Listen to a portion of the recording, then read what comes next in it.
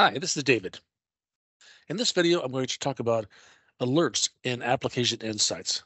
Application Insights spends a lot of its energy collecting information, collecting things to logs and to metrics, and alerts allow you to do something, take some action when some condition is met with regard to that information that's collected. It allows you to do that very quickly.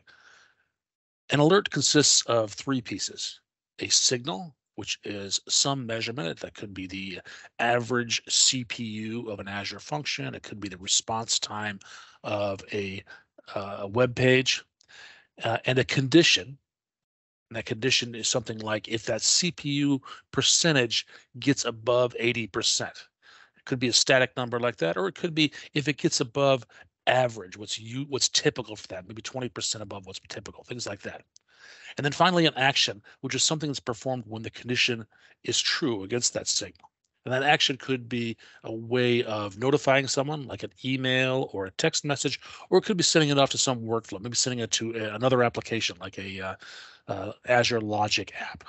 To start using Azure Application Insight Alerts, we need to log into the Azure portal, which I've done here, go to Monitor, and then select Application Insights, and finally select the application that we're concerned with.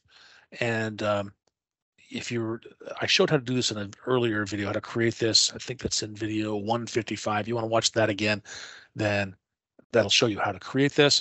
But once you're in here, this left menu has a section called Monitoring, and under that section is Alerts. And so from here, we've got alert rules. We have action groups, and we have alert processing rules, which are kind of exceptions to the alert rules. Things are post-processing of the rules. We're going to cover the first two in these things. If I click on this create button, you notice that it allows me to create one or more of those, or if I can dive into alert rules, there's a create button up here, and I can use that as well. It's the same thing. So the first thing, remember, we have signal, condition, and action. Let's select the signal here. And here's some popular ones here, maybe availability. And depending on what we select here, it'll change what's being asked down here. You'll notice. And if you don't like these, you can go here to see all signals. And this is grouped up into log search. The logs actually runs a query. If I select one of these things here, so for example, page views trend, it actually displays a KQL query right here that we can modify if we want to. But I'm going to close that and instead go back to all signals here, and I'll show you that down here. These are all the metrics right here that are available to you. All right, so I think I'll just select server response time right here. And the next thing is the alert logic. This is the condition. What is going to actually cause this thing to fire, this alert to fire? And you notice that there's an option, dynamic or static. So the server response time, if I say that I can select, first of all, the average, maximum, or minimum. So when I aggregate these to say if the average server response time is greater than, let's say, 1,000 milliseconds, which is 1 second, then I want the alert to fire. That's my condition right here. This is a static number. If I change it to dynamic, then instead of putting a number in here, it just says high, medium, or low. And we're letting Azure decide what does it mean by high, medium, or low. It'll decide that based on doing some machine learning against historical data. So here you're just trying to say if is there an anomaly? Has it changed? Does it vary from what the usual response time is? Is it greater than a medium response time, or greater than a high response time? Or maybe for some metrics you might care if it's less than, or even greater than or less than. It's up to you. It depends on the metric. It depends on your needs. So let's say I'll just do static. If it's greater than 1,000, that's my condition. I can refine that condition further by adding dimensions here. So for example, if I wanted to say if the result code equals, and I select on this, it actually would show me some historical data, but I don't have any historical data because I just recently created this. So that's okay. I can actually just enter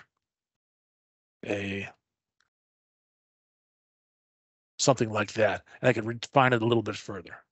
I'm going to skip that for right now. That certainly is not required. I don't need that. This could be sufficient for it. And then right here, I want to say, how often do I want to evaluate? I want to check this every minute or every 5 minutes, whatever. It's up to you how often you want to do it. There is a cost every time that you fire this thing, so cost would be a factor, but maybe it's super important and you want every minute to be checking on this thing.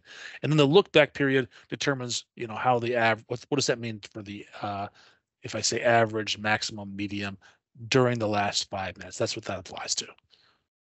All right, and you notice this is a tabbed interface. There's my condition. Let me go over to the actions. And with actions, I'm going to specify an action group. And the reason we have that is because then we can reuse those over and over again. There are some built-in action groups right here. All these AG manager, AG owner, application insights, and yeah, these up here are built-in ones. So I could select those, in which case it will send a message to this, or I can create my own.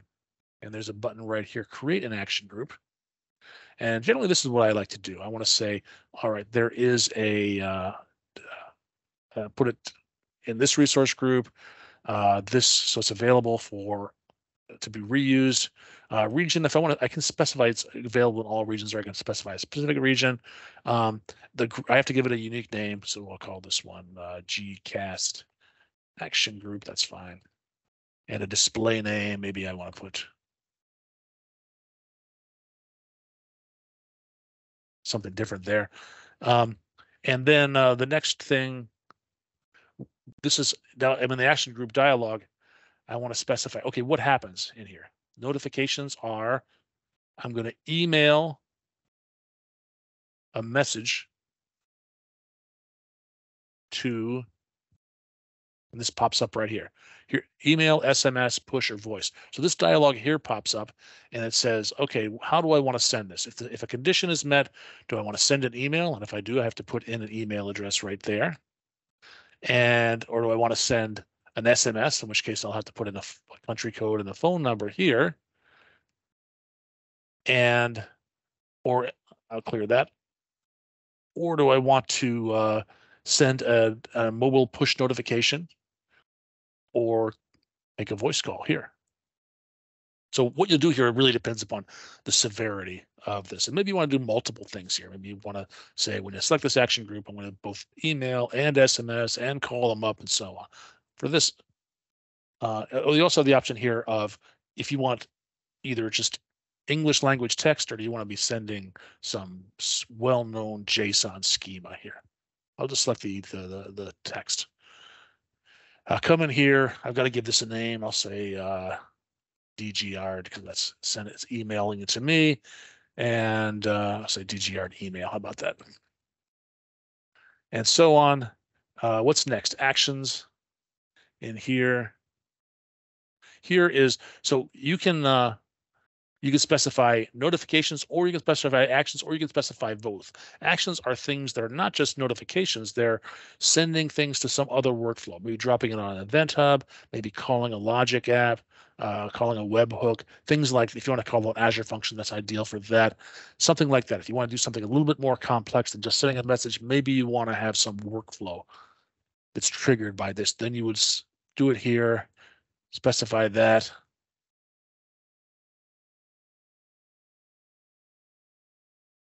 Here, and then here in this case I selected function, so it wants to know what's the actual name of the function that I'm going to select. I don't have any functions in this, so I'm going to do that. And then tags don't really do anything, but they are good for reporting later on if you wanted to group together, say, all of the action groups and all the Azure assets by department. You can filter or group or sort or whatever on these things here. So they're useful for that, but they don't actually affect it at all. And finally, this thing here will tell me, this review and create tab will tell me if I've done anything wrong. If I've got some missing or inconsistent things, then I'll click on create. And it's done. It created it right here. So now remember I was in the middle of creating an alert rule. Now I've got my alert rule and it's set that alert rule here. And in fact, if I went back and selected it, should be available in here in the future.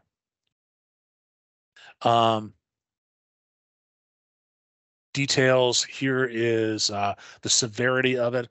You probably want to give some indication as to whether or not, if what are we doing here? Server response time is higher than 1 second.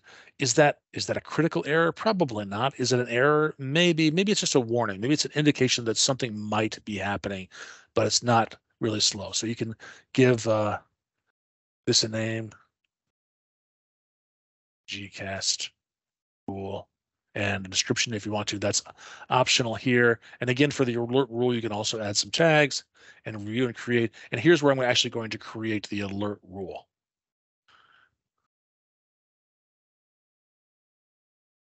And I click on create. And it's done right there.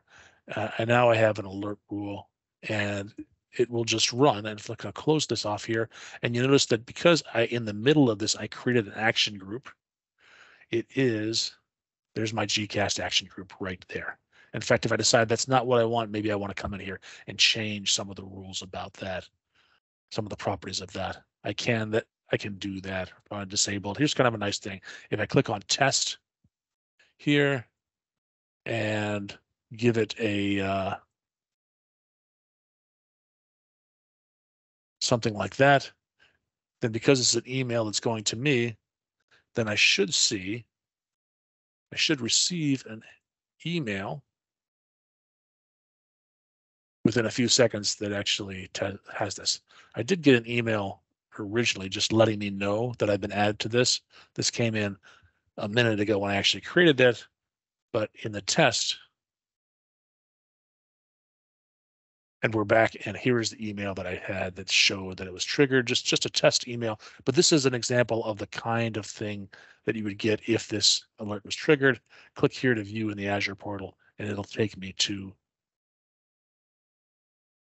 the Azure portal where I can find these things. So in this video, I have shown you how to manage your Azure Application Insight alerts, how to create an alert rule, and how to create an action group. This is David. Thank you for watching.